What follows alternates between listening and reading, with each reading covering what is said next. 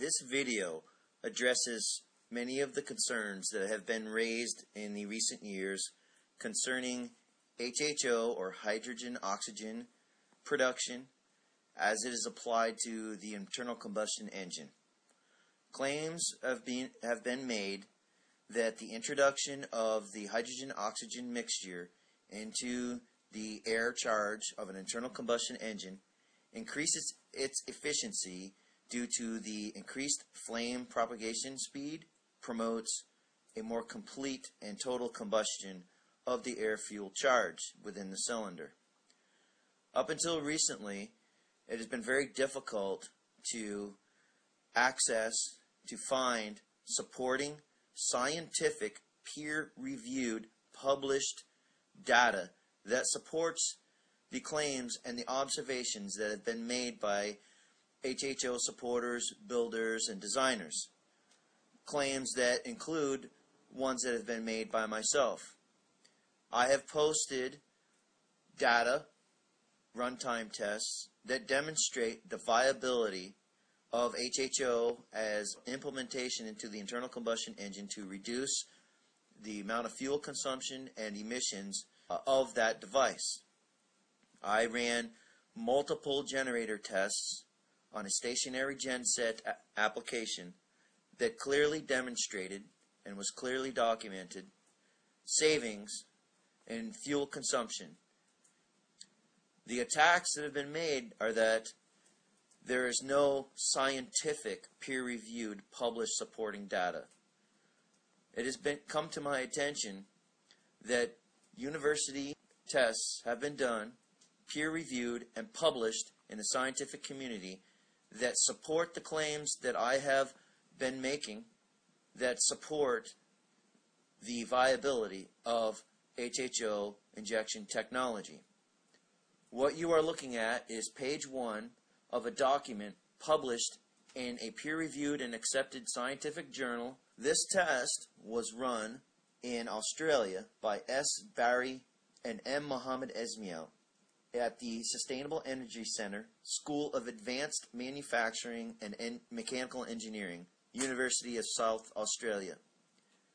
This document is a peer-reviewed university scientific study on the viability, examining claims of HHO injection into the internal combustion engine. And much to my happiness, much to my excitement, this test was done on a stationary generator, diesel-powered nonetheless, which of course interests me greatly because, as I have recently announced, the focus of my company is being directed not on vehicles but on stationary generator applications, which ultimately will be used in vehicles as onboard charging systems for series hybrid electric vehicle applications. So this study is part of my supporting evidence that I am presenting to the skeptical community that HHO injection does in fact work. Here is the first page of that study, published and accepted on the 21st of August 2009. As I said, published by Elsevier in Fuel magazine, and you can see the credentials of this publication at their journal homepage listed at the top of the document, www.elsevier.com, locate fuel. In the abstract, the results are discussed and clearly stated as the following. Results show that by using 4.84%, 6.06%, and 6.12% total diesel equivalent of H2O2 mixture, the brake thermal efficiency increased from 32% to 34.6%, 32.9% to 35.8%, and 34.7% to 36.3% at 19 kilowatts, 22 kilowatts, and 28 kilowatts respectively. These resulted in 15.07%, 15.16%, and 14.96% fuel savings. It also says the emissions of hydrocarbons, CO2, and CO decreased, whereas the NOx emissions increase. And I will address the NOx emissions results later in this video. First, let's go over the experimental apparatus, the test apparatus. A dynamometer was used on the engine and loaded under a variety of load conditions between 2 kilograms and 10 kilograms. Compared to diesel, and this is one of the claims that I've made and I want to elaborate on.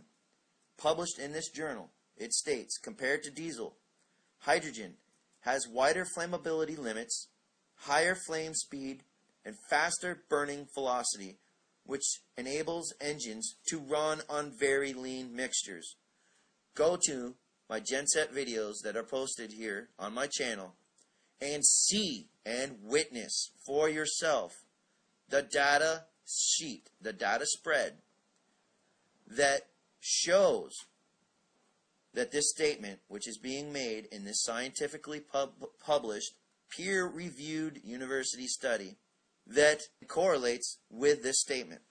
On the second page of this paper, it goes into discussing some of the properties and characteristics of hydrogen. But part 2, it goes on to explain the experimental setups and procedures.